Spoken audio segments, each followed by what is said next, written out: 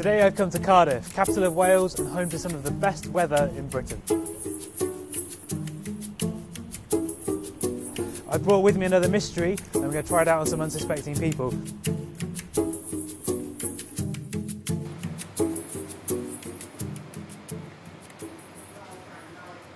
what's your name? Is it Beth? Okay, cool. So Beth, we're going to play a little game of cups and balls. Okay, so in this case, today we're using socks. yes, yeah, because I stole it from here. So what I'd like you to do is to hide it under one of these three. Okay, I'm going to turn away.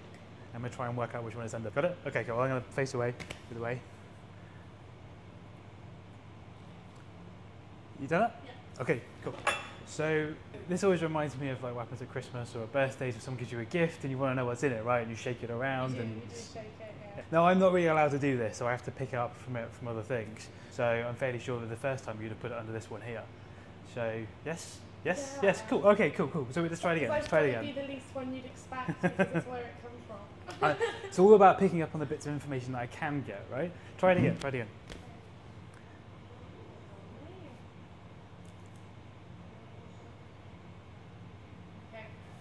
Okay, right. So to be honest with you, there's nothing in your body language or anything like that that's going to give it away, okay? It's all the other bits of information I have. Because even though you haven't told me anything about where it's going to be, you know, you've moved these cups around, so I can just work on the basis of where the cups go. So I'm pretty sure that you've put it in the same one again. I have. It's over here. Yeah, okay, cool. It's all about using the little bits of clues that you have. You can always work backwards. Can I show you something else? Okay, so we'll put these away, because this is kind of simple. But I've brought with me another present. Oh, thank you. We're going to use this to hide some of the other objects. So I went home and I bought random objects from home, okay? So I have a mini Arc de Triomphe, Oh, that's cool. a little hippo pencil sharpener, Oh. my keys, I won't take your keys. a little Lego man, and a pair of my sunglasses. Okay, so Beth, what I want you to do is I want you to pick one of these objects and put them inside my present here, okay? And I'm going to try and work out which one it is. Now, what I want you to do, so that I can't see what you're doing, is cover all of them up with this cloth when you do it, okay? And make sure that I can't see which one you've picked. Okay.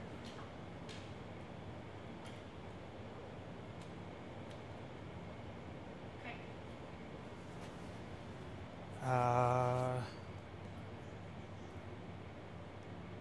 I think you put the hippo in there. Am I right? Can you take it out for me? Okay. Let's try that one again. Let's try it again.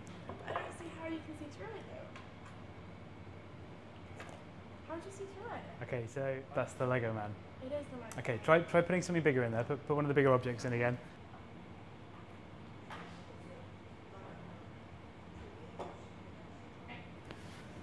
Okay, so again, it's all about getting the clues that you can from stuff. I can't really tell from anything through the box. It's completely opaque. You agree? Like you can't. No, you can't see through that box. No. Okay. But even then, I can tell you that that's the Arc de Triomphe. Can you just show me? Is it the Arc de Triomphe? Yes. I can tell you that I can actually see through that box. How? Wow.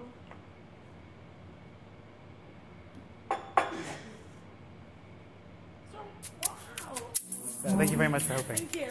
Thank you.